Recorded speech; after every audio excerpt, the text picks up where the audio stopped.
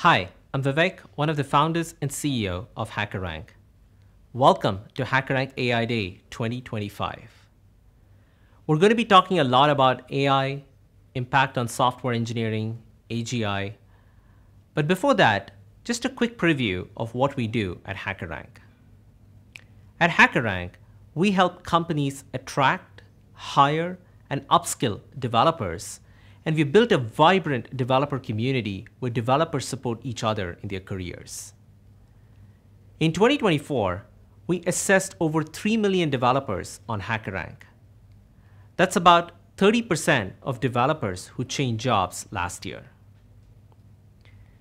We partner with over 2,500 companies across the globe, across sizes, from the stealth startup all the way to Fortune 500 organizations.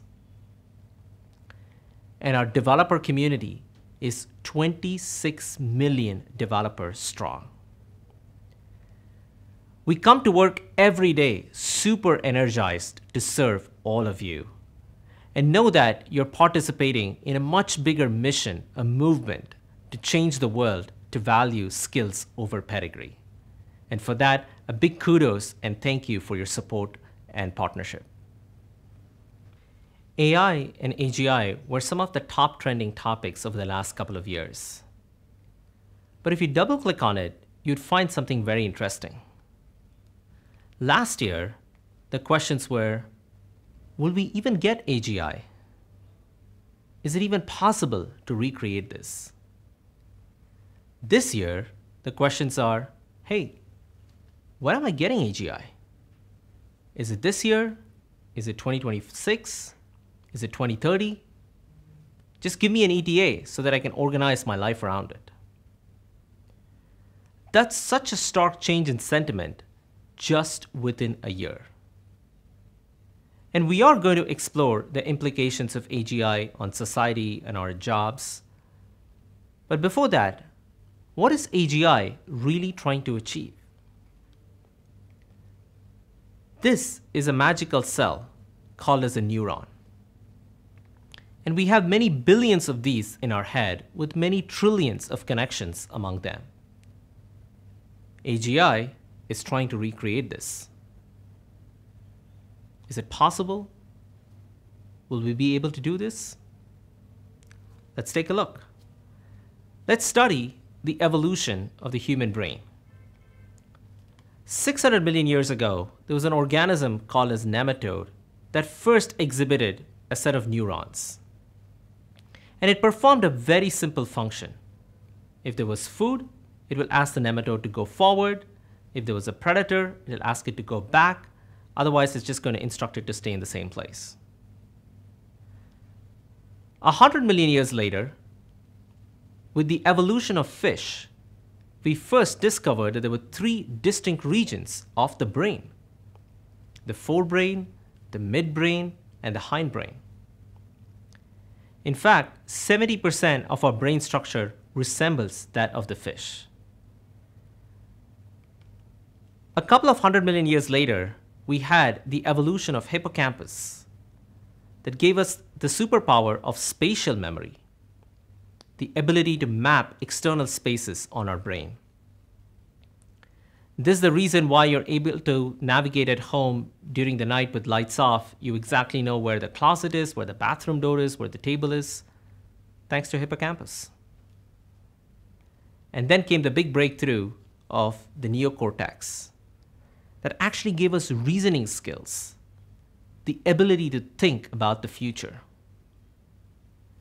And more recently, we had the prefrontal cortex, recent at least with respect to this time scale, that gave us the construct of emotions and consciousness, thus making us a complete intelligent species. It's taken us a long time to get here, but we need to be grateful that we have the most advanced setup running in our head. In fact, it's so advanced that nobody has been able to deconstruct how the brain fully works yet. And a striking feature of the evolution of our brain is how our brain requires very low training data to perform highly generalizable tasks. What do I mean by that? For example, let's say you want to learn to drive a car. You hop into the car, you get an instructor, you're going to drive for maybe 50 miles, 60 miles on the streets, on a couple of freeways, and you're good to go. You can drive anywhere. Conversely, if you wanted to build a self-driving car, you need to train that with millions of miles of data, fine-tune for corner cases, and it'll do a good job. But as impressive as the AI brain might be, it requires lots of training data for relatively low generalization as compared to humans. So when you put these two brains side by side, what you find is the characteristics of the human brain are low training data and high generalization, and the characteristics of the AI brain are high training data and low generalization, at least with relative to humans. These two are evolving on two different planes. The fusion of these two brains is going to unleash a whole new world of creativity. And that's why at HackerRank, we believe the future is human plus AI. Now, this kind of a fusion has happened in many industries. One of them you may be very familiar with in the aviation space. In the 1930s, the cockpit was composed of 4 people: the pilot, co-pilot, flight engineer, and navigator. As AI got better, the navigator became optional. And as technology continued to get better, the flight engineer became optional. And today, we have the pilot and the co-pilot in the cockpit. In fact, 90% of your flight is flown by AI. But that doesn't mean that you can put anybody in the pilot's seat. The demand for highly qualified pilots has not changed. The need for pilots to understand the fundamentals of aeronautical engineering has not changed. The job has changed. It's become much more of an orchestrator of AI tools and machinery. And now that AI isn't an esoteric thing that's only available to the aviation industry, I mean, it's present in everyone's pockets, we are going to see a similar kind of an evolution happen to all of our professions. If you took a look at the evolution of AI tools in the last 2 years, it started off as chatbots, then got integrated as helpful assistants to the apps that we use on a daily basis: Gmail, GitHub Copilot, Grammarly. And today, the AI tools have taken on to be in the shape of an agent, where you're saying, hey, why don't you go do the work and let me know when you're done and I will review it. This is going to change the nature of all of our jobs. Now, we're gathered here to talk about a specific type of a profession called as a software developer. The job of a software developer is best encapsulated by these 6 things, also known as the software development lifecycle. You gather requirements, you architect systems, you write code, you test them, you deploy, and you maintain. Now, as AI agents become more capable and reliable, a lot of these are going to be done by the AI agent. And the job of a developer becomes an orchestrator of these AI agents. It's going to be more of reviewing the work than doing the work. If this is the future, I have 2 predictions on how the software industry is going to change. My first one, developers will do more of software development and less of programming. Wait, what? Is there even a difference?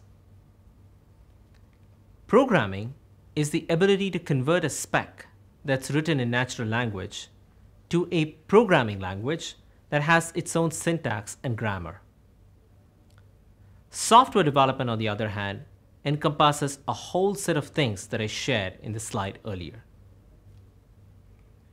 The ability to deeply understand the problem space, the ability to communicate clearly to clarify the spec, to architect well, to ensure your software works across all browsers and operating systems, to make it accessible, to make it responsive, have really good documentation, and so many other elements go into the art of software development. As AI gives developers more leverage, you're going to find that developers increasingly do more of and enjoy doing more of software development and less of programming. This changes what you look for in a developer. And that's why we've engineered our skill platform to be able to teach and assess skills that are beyond just programming, such as doing test-driven development, the ability to work with an AI agent, code quality, etc. The next generation of developers are going to look very different. We're going to help nurture them and help companies hire and upskill them. You're going to see us innovate a lot on this dimension. My second prediction, we all know software or SaaS as software as a service. With AI, this is going to get flipped to be service as a software. When you think about software, you think about it as a productivity tool that's going to make it easier to do your job. When you think about a service, you think about it as doing your job. And if you look at the modern set of products and applications that are coming out, you would find this to be a through line. When Salesforce launched Agentforce, this was not just a CRM 2.0. This is effectively you hiring agents who can do the job for you, who'll go ahead and research prospects and fill in the database with the appropriate entries. Or when Sierra launches a customer support help desk, it's not just another help desk software. It's giving you the ability to train AI agents to answer support tickets. Or Devin is helping you hire a developer agent, at least a junior developer for now. And Tesla, as much as it's a car company, it's really helping you hire a driver. The next generation of software is going to have AI and machine learning at its core. It's going to increasingly look like services packaged as a software. So we ask this question ourselves. What services would our customers and developers want from us? And here were a few things that popped up. A career coach to help developers get their dream job. An interviewer that can interview inbound applicants on behalf of your engineering team. A proctor who can sit in front of a candidate while taking a test to ensure fairness and integrity. A tutor that is personalized and contextual that can adapt to my learning style.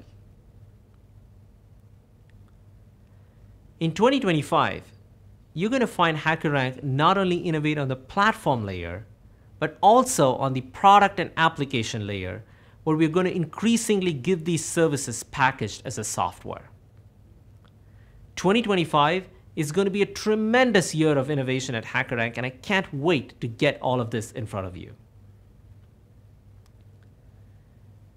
We've spoken a lot about AI. We talked about how the human brain is different from the AI brain, but we also talked about how agents are going to do parts of our job. I'm sure there's a question at the back of your mind. So Vivek, all of this is really cool, but can you just answer this simple thing?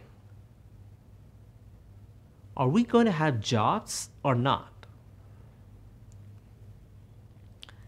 Every technology revolution does three things. It makes some jobs go away, it changes the shape of existing jobs, and it creates new kinds of jobs. AI is a technology and is going to do the same. The best way to remain on the right side of history is to embrace AI. And if you're a developer, just know that the developer community at large reached a very important milestone recently. Today, we have over 150 million developers in the world. And in fact, the graph gets steeper as AI's adoption increases. Very different from the social media narrative of how AI is going to replace developers, it's going to be a doomsday scenario. In fact, I have a counter opinion. There is no better time than now to be a developer. There is no better time than now for your organizations to reinvent yourselves by hiring and upskilling the next generation of developers. Embrace AI, focus on your skills, and let's work together to build a future that is human plus AI. Thank you.